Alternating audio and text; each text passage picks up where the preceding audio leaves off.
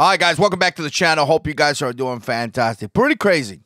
Very, very crazy when the Congress just lies to the people, just straight up. There's no going around. It's just straight up lying to the people.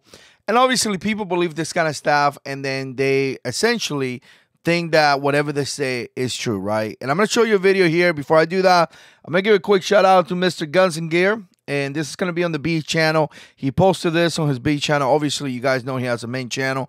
And if you've been around guns for a while, you know who Mr. Guns and Gear is. I really like what he does. And I think it's great to have people out there that continue to review guns and continue to put, great things for the Second Amendment. So I want to share this video that obviously he shared on his platform.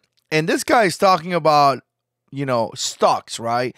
And I think that you out there, me, we kind of know what a stock is, what a bump stock is, what a stabilizer is. But I want you to see what this guy is saying, how he lied to the American people straight up. What this stabilizing brace, which is depicted here, when attached here, it turns this weapon into an automatic weapon. It becomes a bump stock. And so straight up a lie right there. Stabilizers are in place to, allow people that may have some kind of handicap or some kind of disability, whatever it is, to essentially assist them into shooting. But it's interesting because as you see the sign right here, you can see it in the sign. I mean, like, you could just look at it and be like, oh, okay, that's what he does, right? But you saw what he said. It turns this weapon into a bump stock. It turns this weapon into essentially an automatic weapon, right? Completely not true, completely unfold. But like I say, this thing is dangerous right here because people are watching this and they believe that. Let's listen to that again. Attached here, it turns this weapon into an automatic weapon. It becomes a bump stock.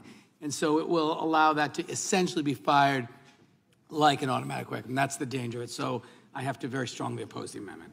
Wow. And Wow.